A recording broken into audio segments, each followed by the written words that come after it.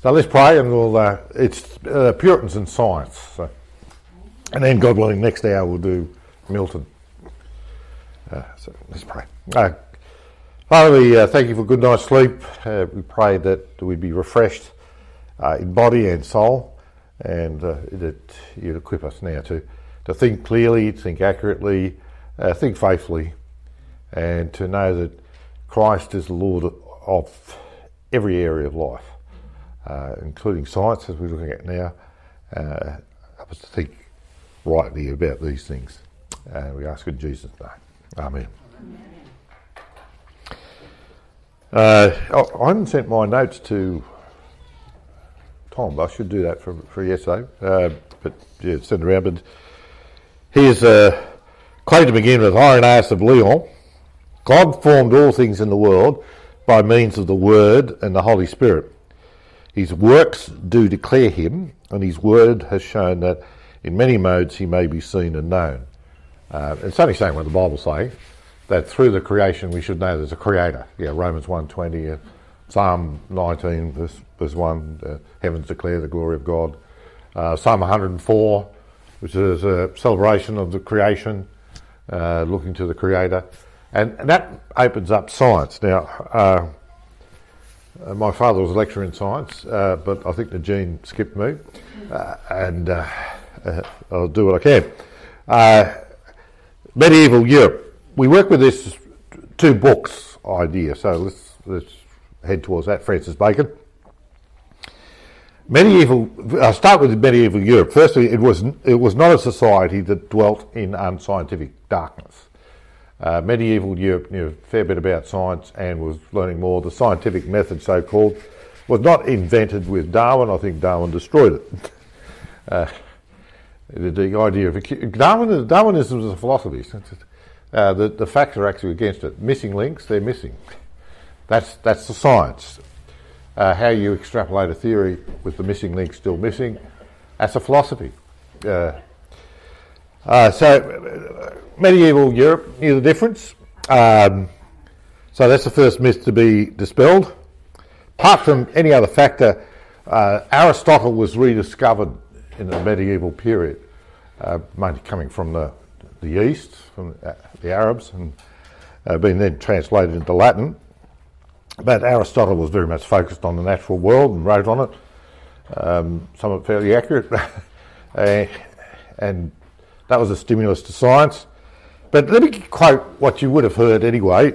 A lot of modern unbelievers have a distorted view of reality. So I remember we had a fellow turned up to Bible study once when I was at Nambucca, and he was a science teacher of sorts, and he asked us about evolution. I said, no, I think it's, I think the facts are against it. And he kept saying, I really admire the way you hold to your belief even though all the facts are against it. And I said, no, that's not what I said. I said it's bad theology, it's also bad science, missing links. Huh? He said, yeah, but I really admire the way you hold fast.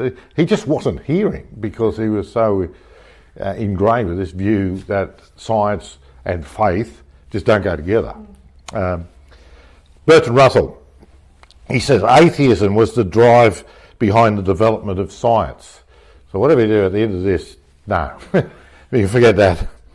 George Bernard Shaw, he too wrote that Galileo was a martyr. We'll have a look at Galileo.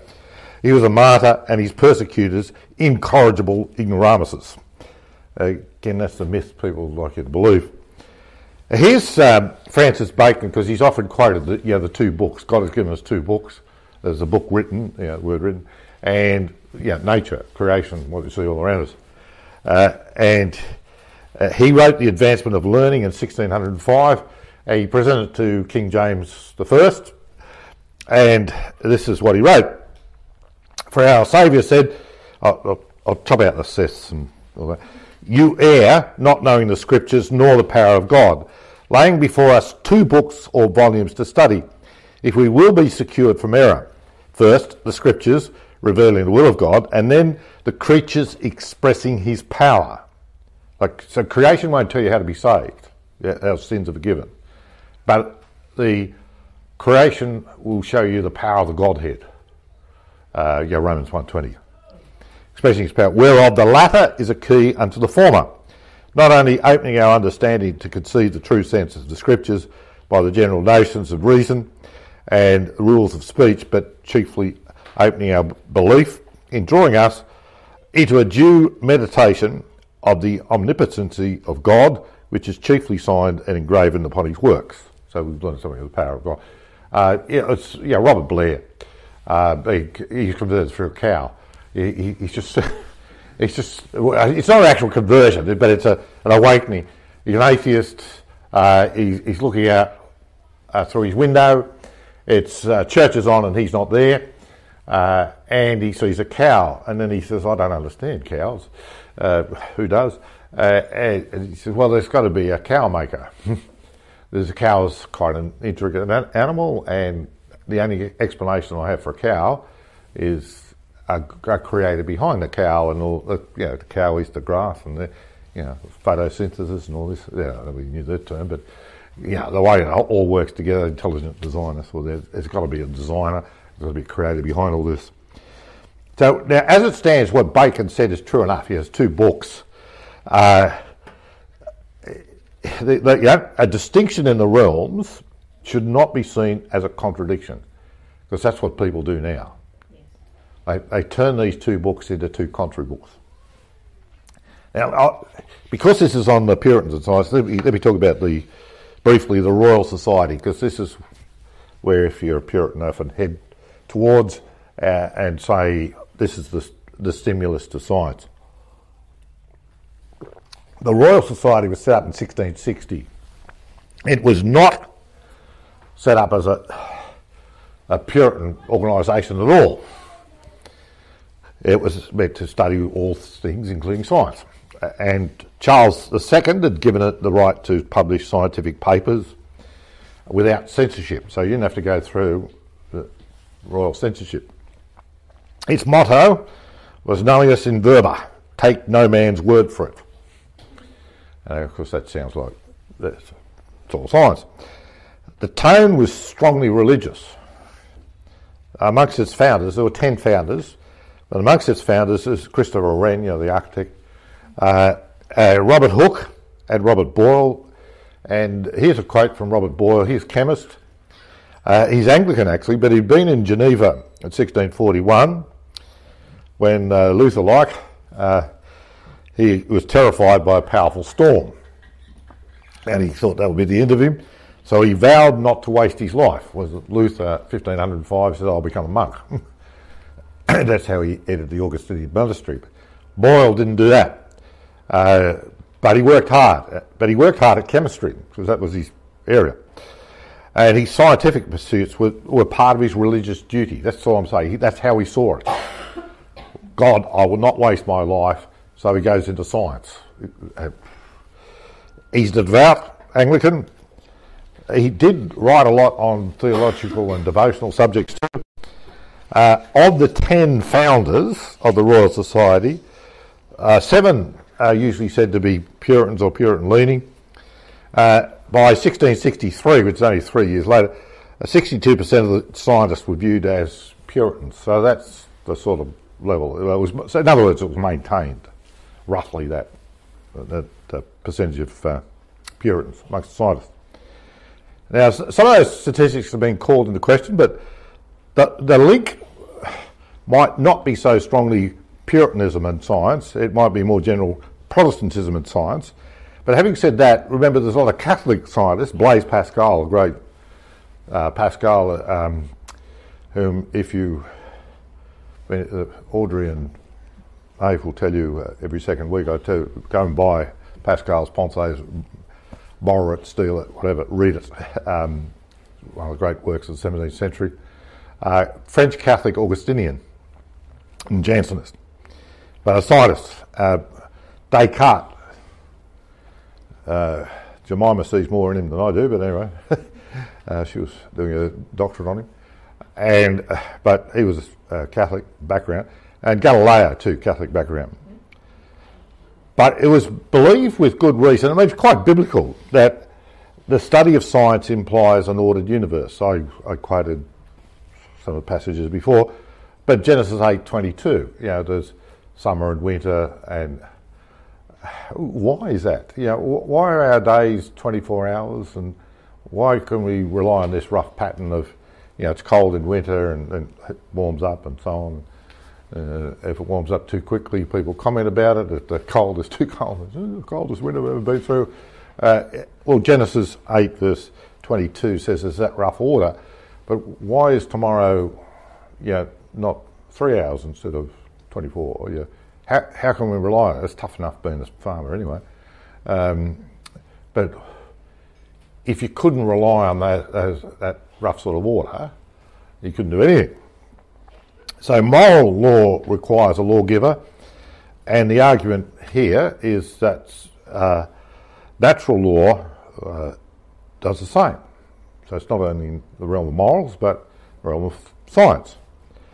The universe cannot run on a combination of time and chance. If it's all just time and chance, you can't have morals, and you can't have science. So lest we fall into the fallacy Charles Darwin invented science, Peter Harrison, who is not quite coming from where I'm coming, but he knows more about it than I do. He looks back to Egypt and North Africa in the patristic period to Augustine. He looks to France in the 12th century, Renaissance, in the medieval period. Europe generally into the 16th century, and then England in the 17th. We're looking at England mainly in the 17th century. But the argument's not accepted by all, but I think it's a fairly clear one, and Harrison by and large follows it, that the Protestant emphasis on a literal historical approach to the Bible encouraged the development of science. It did not invent science. It did not invent the scientific method, but it gave it some impetus. The view today, amongst a lot of scientists, is that belief in biblical inerrancy shackled science, or hindered it, because people felt they couldn't step outside of the parameters that had been given. But I'm saying, if there's an order to the universe, where does it come from? Now, there's an ambiguity to all advances. This is more philosophy than science, but Huygens, Roger Huygens is Dutch. He said the biblical conception of nature liberated man from the naturalistic bonds of Greek religiosity and philosophy, and gave a religious sanction to the development of technology, that is, to the dominion of nature by human art. Now, all you're saying is that a religious view actually promotes investigation of the universe, because it's God's universe.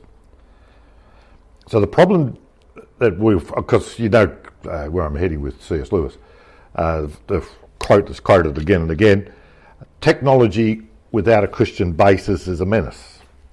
But Lewis is writing in the 20th century, different time period. In his letters in 1945, he was writing the horror world of the National Institute of Coordinated Experiments. Nice. It was not quite the fantastic absurdity that some people imagined. His 3-volume science fiction work. And this is what Lewis said. The trouble about writing satire is that the real world always anticipates you.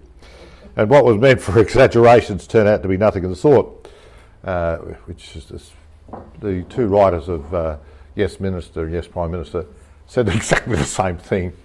And if you've seen any of the Utopia series.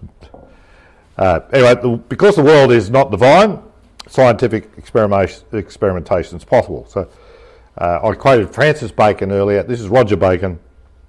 Science needs to be tested via experiments before it's accepted. So Heading is a Franciscan, so Catholic. Robert Hooke. Science has to begin with the hands and eyes in capitals, to be continued by the reason and to come back to the hands and eyes again. Now, I'm not arguing this is an unambiguous force for good, and this is what some of you would have studied The Abolition of Man with C.S. Lewis. Man's conquest of nature, he says, if the dreams of some scientific planners are realised, means the rule of a few hundreds of men over billions upon billions of men. There neither is nor can be any simple increase of power on man's side.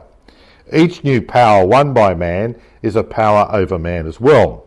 Each advance leaves him weaker as well as stronger. It's double-sided. In every victory, besides being the general who triumphs, he's also the prisoner who follows the triumphal car. So it goes both ways. That's what he's arguing. And I think quite compellingly so. That's, we get advances in science, and we can also blow the whole world up, which we can never do with bows and arrows. Now, a quick look at the new astronomy, because this will fit. This is the century of Galileo, and I'll look at the Catholics and the Protestants here. The new astronomy is, I'll call it Copernican as opposed to Ptolemaic. Copernican view, of course, is what we're used to. The Earth revolves around the Sun. The Ptolemaic is it's the other way around. The Sun goes around the Earth. Milton was interested in this, and we're going to look at Milton next hour. Milton actually, when he was on the continent, he went to Florence. He went out of his way to go to Florence, 1638, to meet with Galileo. So there's the great poet going to meet with the scientist, the astronomer. Galileo at this stage was almost certainly blind. He went blind in the last years of his life, as did Milton. The last 20 years or so of his life he was blind. But he wasn't blind here. So he actually saw Galileo. He writes about it. He detested the Roman Inquisition because it had bullied Galileo. And in Paradise Lost, here's a quote. It's Raphael's reply to Adam. To ask or search, I blame thee not. For heaven is as the book of God before thee set, wherein to read his wondrous works and learn his seasons, hours, or days, or months, or years. This to attain whether heaven move or earth imports not. So Milton said it doesn't really matter.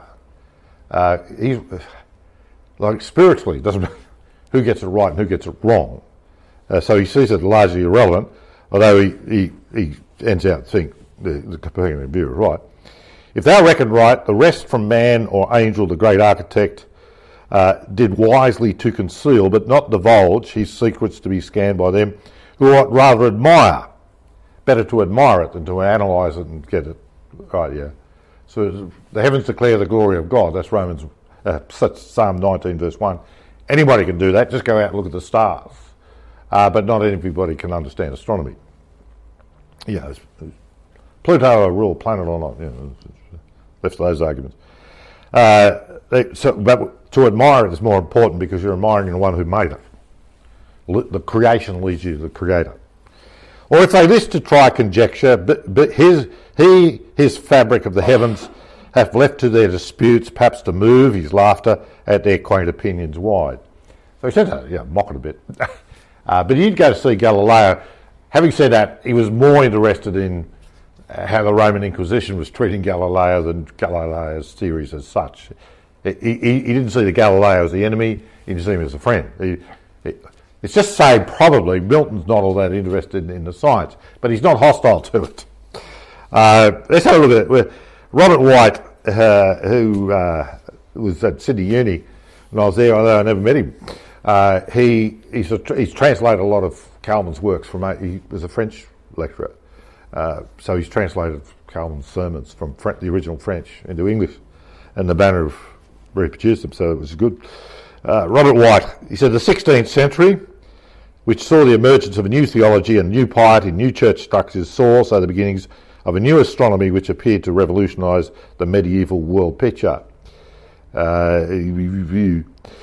Copernicus lives a century before. 1473 to 1543, So he's Polish, and he lives through the early period of the Reformation. So he's not the 17th century. You know, he's well and truly dead by then.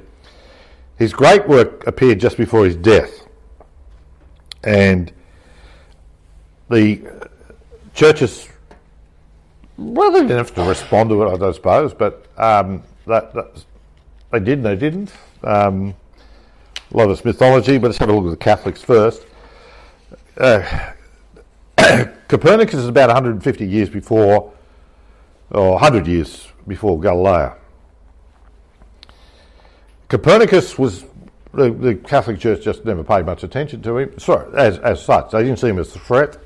He was actually in orders. We're not sure whether he's a priest or a monk or a canon somewhere, but he did hold some sort of Catholic orders, and he spent his time studying all sorts of things, but if he was a priest, he could have celebrated Mass too. Not 100% sure whether he was a priest.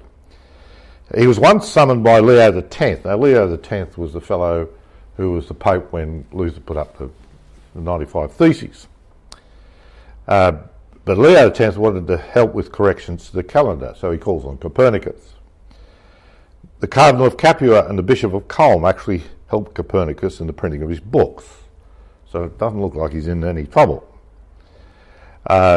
In the 15th century, a cardinal and a papal legate, Nicholas of Cusa, had portrayed the earth as a moving star, and that evoked no reaction at all from his church. So the Catholics are quite, well, mild here, they haven't done anything. It doesn't seem to, the Catholics at this stage don't seem to have seen Copernicanism as a threat. And so, really, they just left Copernicus to do what he did. Some people then point out things like they burnt Giordano Bruno at the stake in 1600, and he was a scientist. I don't know that really reflects a change in the Catholic Church's view of the new astronomy. Bruno had dabbled in astronomy. He promulgated the view of what we call multiverse now, which till a few years ago I thought meant a long poem. But the idea that there's a multitude of universes out there, and plurality of worlds with possibility of life on other planets. We're not central. Psalm 8, what is man that you're mindful of him? Well, why should he be? There's a million other creatures out there somewhere, some planet. That sort of approach. So I think it was his heresy that caused him, excusing anything, but it caused trouble with the Catholic Church. Bruno rejected prayer as useless, and he didn't believe in any miracles. So, the fact that he was part-time astronomer, and that wasn't his major interest, really it's not part of the issue, I don't think, because it doesn't fit in with the way the Catholics treated Copernicus.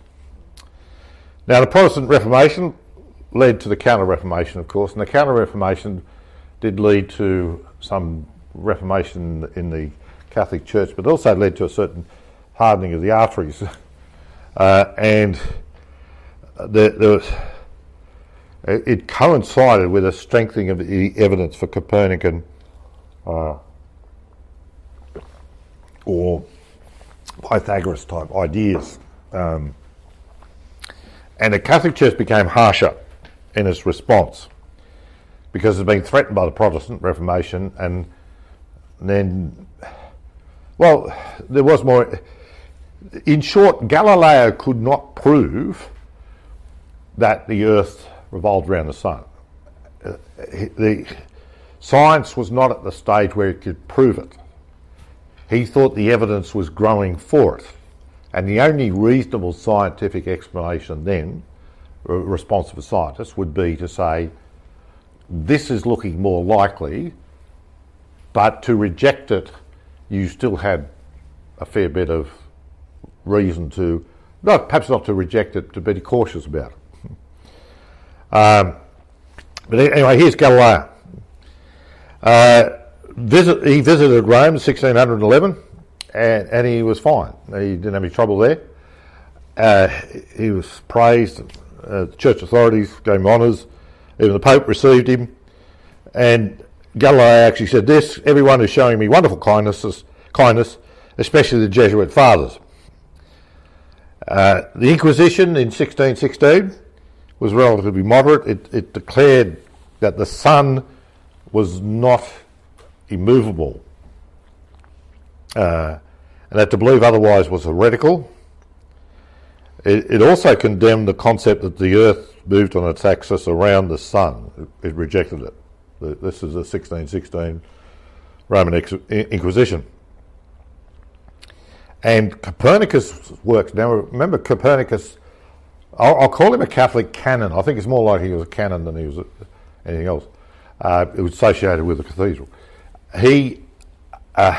His works were put on what they call it the index of prohibited books. You weren't allowed to read them if you're a Catholic. And that's 70 years after his death. So it didn't affect Copernicus much. The judge was Cardinal Bellarmine, and he was not all that keen on this. He was more favourable towards Copernicus. And no action was taken against Galileo, but there's a bit of threat there. You want to run with this? Bellarmine tried to induce him to see his errors and to give up the theory of Copernicus, but that put the Catholic Church on a collision course with Copernicanism. Having declared against it, it then took, at this stage, no action against its greatest living exponent. There's Galileo. Now, Galileo's personality comes into this, and this has been discovered in more recent times, I mean, the last 50 years or so. Actually, look at the man himself. He was a belligerent sort of character. He liked to fight at all. They didn't mind one at all. And I think you could say he was a bit belligerent here. You could have, but that's probably true of everybody in the 16th century. You could have phrased this a bit differently, you know.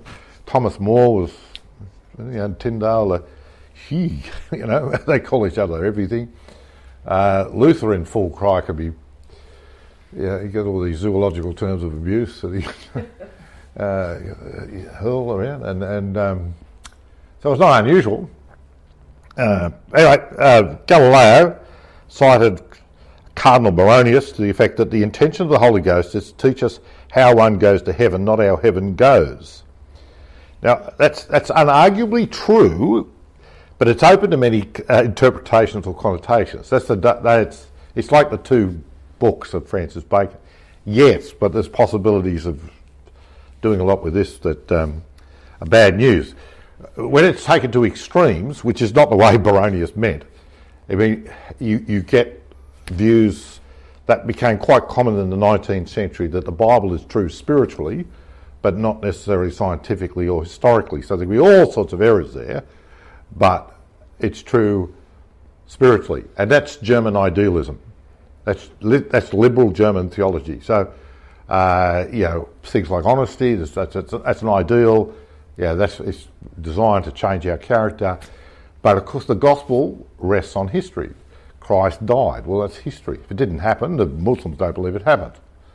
If it didn't happen, the penalty for sin is not paid for. The gospel falls a bit. If Christ didn't rise from the dead, that's history. If that's not true, all the ideals won't mean anything. Yeah. So German liberal theology, which is based on German idealism, was disastrous, but it was not just German ideal. It got exported to other places, including Australia, and the early, I'll call them liberal evangelicals, a lot of them trotted out that view. We got it right on the spiritual life, and this is the spiritual life. You just make Pharisees really with that sort of view. You're not making Christians. You make people who believe certain things, and this is how they're saved, and they do certain things. And you've got a very common view. He's not a Christian, but he's honest. And Now, sometimes that's got meaning. I'm not saying it's got no meaning, but that became you didn't have to be a Christian. You didn't have to believe in Christ and crucified and risen. You just had to be a pleasant sort of character. Maintain these good ideals, a good citizen. And that was enough. So it depends what you did with it. Now, there was a section of the Catholic Church that was baying for Galileo's blood. And this Jesuit father, Melchior Incavalthur, he said arguments against the immortality of the soul, the existence of God, and the incarnation should be tolerated sooner than an argument that the earth moves. That's a bit extreme. That's what you say when you're cranky. By and large, that diatribe was discarded, disregarded, might be better.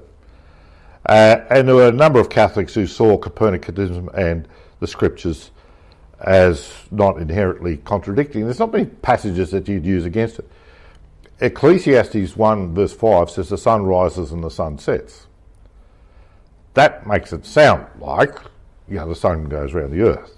But we use that language now. Listen to your news, the weather report, the sun rises, the sun sets. And for anybody to say, well, it's not actually the sun rising and the sun setting, it's the earth rotating around the sun, and give a long-winded explanation, and that misses the point. You're only talking about it as it appears to you, and that's the Bible's language. So, if I say it is not the same thing, but if I say it's raining cats and dogs, that's a colloquial expression. But if I say the sun rises, the sun sets, that's not quite a colloquial expression, but it's not meant to be a scientific treatise. And the fact that 400 years after Galileo we still speak like that is indicative. Sort of. All right, here's so a number of Catholic universities banned the teaching of the new astronomy. So the Catholics are hardening. And Johannes Kepler is sometimes trotted out. He's very hard to pin down, Kepler. He's a Protestant and he's an astronomer. He called himself the Luther of astrology. Astrology then meant astronomy. So he wasn't into reading these tea leaves or stars or whatever. But the Catholic Church gave him a bit of a hard time at times, but that's because he was a Protestant, not because he was an astronomer. And so he was expelled from southeast Austria, 1598, as a Protestant. But he was a Copernican. And he was tried as a heretic in 1623, but he got off. But he had a lot of trouble with transubstantiation. He never quite knew what he held on that. Anyway, 1633 to present, the Catholic position seemed to change even more dramatically. Partly because Galileo got more aggressive. If you want to blame Galileo, as Catholics often do, or the conservative Catholics, but he was pushing them to make a stand. And when they did make a stand, they asked him to treat Copernicanism as an hypothesis, not as fact. And he concluded with a statement saying that this theory limited God's omnipotence. And he refused. He signed it, then he didn't keep those conditions. And he presented what was essentially a pro-Copernican argument. Now, at that stage, you didn't have to be an obscurantist to think that Copernicus maybe got it wrong. But the evidence was mounting for Copernicus, for the new astronomy. But he thumbed his nose at church authority, and that the church authority shouldn't have said what it said. What did they do to Galileo? Well, they did threaten him. He was under house arrest for a while, but they didn't burn him at the stake or anything. He died of old age, blind. I'm not minimising what they did. They could burn you at the stake, and they did burn some people at the stake. But essentially Galileo got a hard time, but there are a lot of people who got a harder time, and so I'll leave with that. Now, what's the Protestant view? Now, Protestant view tend to go the opposite way. The Catholics started out mild and got harder. Protestants started out with more doubts, but there's some real problems here. Here's Luther in a discussion as to whether the moon derives its light from the sun. Luther says, I do not deny or condemn these claims, but I declare by divine might that such powers be given to the sun. Now, he's not actually talking about the same thing. You know, in Genesis 1 verse 16 it says the moon is a great light. And people read that, some read that as saying the moon is a great light and the sun is a greater light. Again, Scripture's only speaking as we would see it. So if you go outside on full moon, you can see a lot better than if you go outside and it's not a full moon.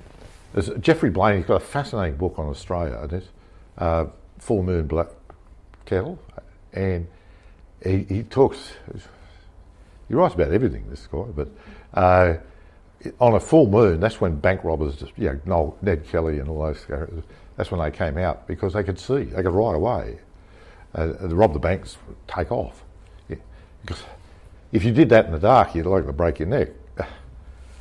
Same with churches, they'd often have an evening service, 3 o'clock in the afternoon. Why? Because, and if they had one at 5 o'clock, that was full moon, because people would get there and go home.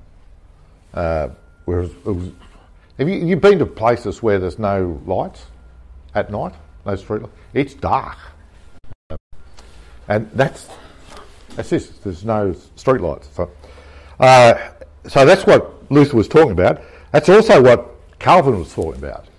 And he says, well, he didn't believe that the moon had any light like a sun. It wasn't a second sun, just smaller. He believed that it was a moon, and the only light that came from the moon was reflected light. He's not saying that Genesis 1 is inaccurate. He's saying it's fitting what was appropriate to everybody. The sun looks like the greater light, the moon very much the lesser light. Now, I'm wary of quoting Bertrand Russell, but he quotes Luther as saying that Copernicus was an upstart astrologer and a fool. In 1549, Melanchthon also dismissed the new astronomers as simply lovers of novelty. And Calvin's views are quoted in Psalm 136, verse 7. God made the great lights, that's what the verse says. Calvin says the Holy Spirit had no intention to teach astronomy, and proposing instruction meant to be common to the simplest and most uneducated persons. He made use by Moses and the other prophets of popular language that none might shelter himself under the pretext of obscurity. Now, he's not referring to Copernicanism. He was referring to Genesis 1, really, the moon being the lesser light. That's what he meant. He says it's true that the other planets are larger than the moon, but it's stated as second in order on account of its visible effects, how we see it. We don't see the other planets because they're further away. Now, he seemed to believe that the Earth was immovable and at the centre of the universe. He seemed to believe that, but he didn't actually say it.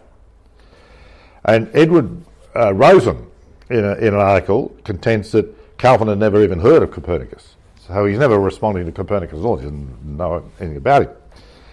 And there's been a debate on this, rather light on details, I must say, over Calvin's attitude to Copernicus.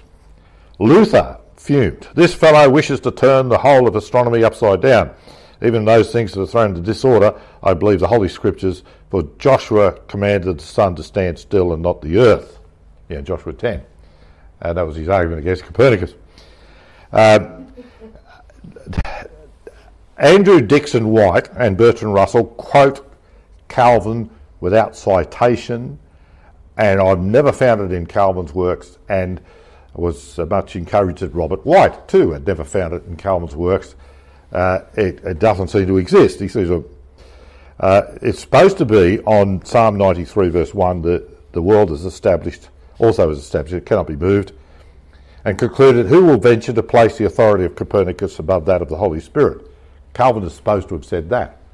I don't know where he got it from. It's not in his commentaries, it's not in his sermons, it's not in the institutes. It's just, I don't know where he gets it from. So they're the only places.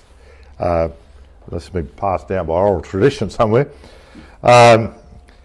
So Rosen says, R-O-S again, that having never heard of him, Calvin had no attitude towards Copernicus. And that quote is just bogus. Anyway, let's push on from there, because essentially the story from there becomes that, yes, as Copernicus's views gained more evidence behind them, Protestants just accepted that. So when Galileo, this is, nearly 70, 80 years after Copernicus's death, he's having trouble with the Catholic Church. By that stage, the Protestant Church saw it as not an issue. And the quotes, I take it that the Calvin quote is bogus. It's just not there. I think I might sort of push on from there. If you want the notes, I've got some notes just to back that up. And by the 17th century, you're getting, well, John Donne, for example, his poem, at the round earth's imagined corners. So the earth is round, and at the round earth, the earth is actually round, but it's got imagined corners. We still speak of the four corners, don't we? Now we don't mean the earth square. And John Donne's well aware of that. So the super scientists, so-called, who haven't read their sources, they say, all the Christians were flat earthers. All Christians were opposed to Galileo, Copernicus, and it's John Cotton in 1654 says the study of nature is a positive Christian duty. That's far more common.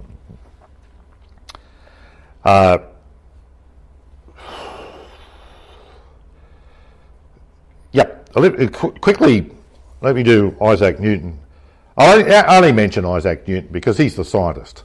He's not a Puritan. In fact, he's anti-Trinitarian. He's deeply religious.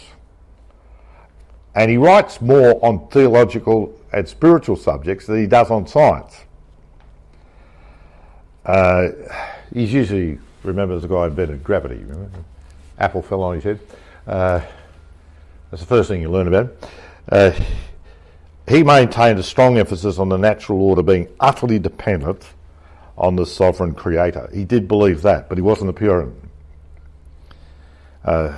Principia was on gravity, published in 1687, so it's towards the end of this period. But he's got this lovely sentence: if I've been able to see farther than others, it was because I stood on the shoulders of giants. That's always a good thing to remember. Now, let me just finish for amusement and nothing else. Jonathan Swift is mostly next century. Gulliver's Travels, there's a wonderful chapter there. If you want to amuse yourself tonight, you read chapter 5 of part 3, where Jonathan Swift, you've done this, have you? Jonathan Swift had visited the Royal Society in 1710, and he did what the authors of Yes Minister did. That he just wrote down what they were doing. That's what he said. And Utopia, the same thing. And he never misses his targets. And he did say exactly that. he said, I wrote down a lot of what they were doing, plus he made up some of it. But let me just read some of it. This is the Royal Society, 50 years after it was established. Everything goes corrupt. You have to leave it very long and it loses it. One man spent 8 years on a project trying to extract sunbeams out of cucumbers. Another man was trying to reduce human excrement to its original food. I don't know how you sell that, but anyway. Another was writing a treatise on the malleability of fire, while an architect was working on how to build houses from the roof downwards. One scientist planted an acre of ground with acorns and chestnuts and dates, then let hogs loose on it. They ploughed up the ground and manured it, but they rendered it unsuitable for growing crops. You couldn't grow anything on it. Another man fed spiders with coloured flies in the hope of producing coloured webs to be used as silk. This whole cutouts, part of the process of turning. One scientist had a plan for breeding sheep without wool, and there were projects to abolish words. So the Royal Society was not just science, but everything. And this, there was actually a project to abolish words. You walk around with a wheelbarrow. It's back to the Neanderthal thing, and Bellingen or whatever. And this is what improves communication. It's more accurate. That was the idea. So there was somebody actually working on that thing. Yeah. We're doing it quite nicely now. So not all of this was satire. There were earnest experiments conducted by scientists in the Royal Society. So the lesson is, so much of life is double-sided, and all the achievements also carry with them the seeds of decay and distortion. I think that's, So there is a right and a godly view of science, and there is a way of just mangling everything. And so I'll leave you with that.